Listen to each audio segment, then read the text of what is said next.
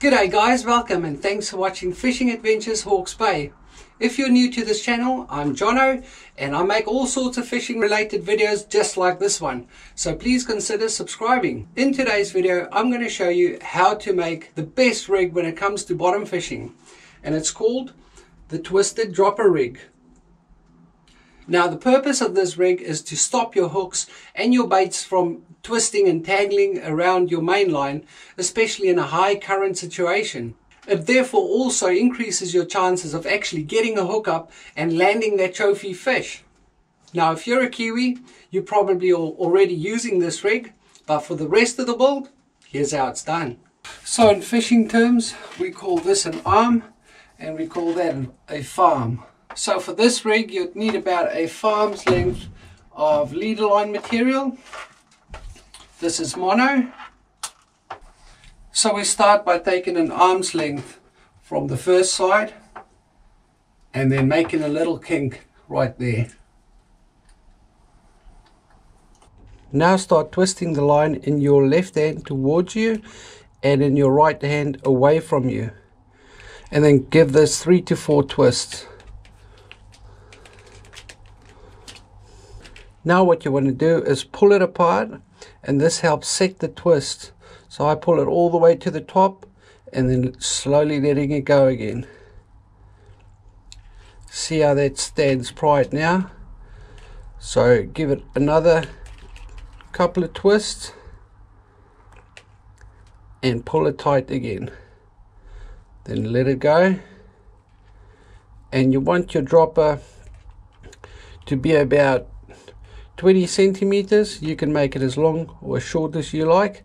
I like it to have it about that long. Now what I do is I make a little loop in the end, double it over, and then I make 6 twists, which means there's going to be 3 turns on each side.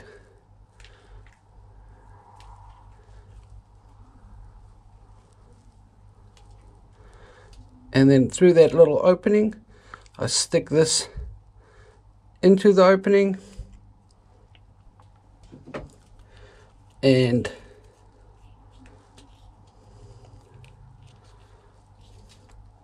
holding it up, making sure that all the twist has gone through the little loop. You then start pulling it tight. So when you get to about this stage, you just want to moisten it, lube it up, and pull it tight. So now there you can see how that stands pried, and it's a lot stronger than a normal dropper loop would be, especially when you have weight on that. It will be a lot stronger.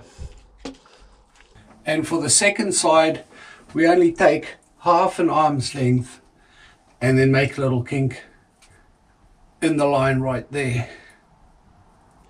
So now from your short side, you do the same thing. Left hand towards myself, right hand away from myself. And I do 3 to 4 twists. And pull it tight all the way, and then let it go again. And then make another couple of wraps and pull it tight and let it go. So once I have about that much, again I make a little loop, do my 6 twists,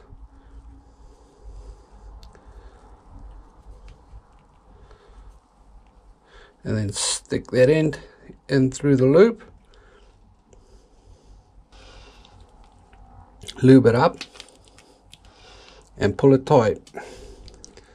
Now with the short side, what I do is I fold it over itself and just do a little overhand knot. I just do 1, you can do 2 if you like, and that is just where the sinker will sit. That will be my first dropper, and up the line that would be my second dropper, and then the longer end I will attach a swivel to that, and that will go to my main line. So now I'm going to show you how to attach the hook to this rig. And a quick tip as well, when you're using circle hooks, always insert the loop from the hook side into the hook, not from the back side. So you want to insert it from the hook side into the hook, and all I do is push the little tip through the opening in the loop and pull it back. So this way your hook sit like that. As soon as a fish strikes that bait, it'll hook itself in the corner of the mouth every time. But you got to have it like that.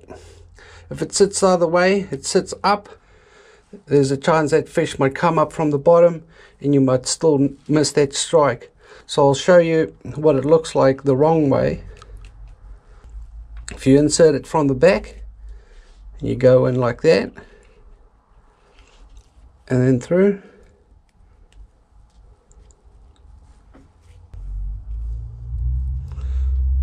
So if it sits like that, or pointing upwards, normally pointing upwards more, that's wrong.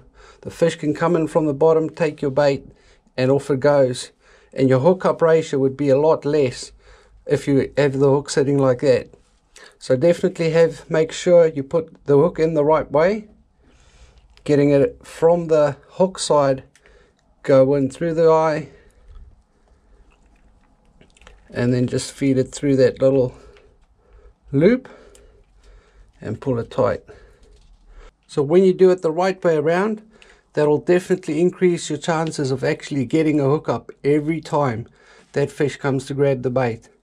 If you've missed this video, then click on this link. And if you've missed that video, then click on that link. Click on the logo below to become part of my family.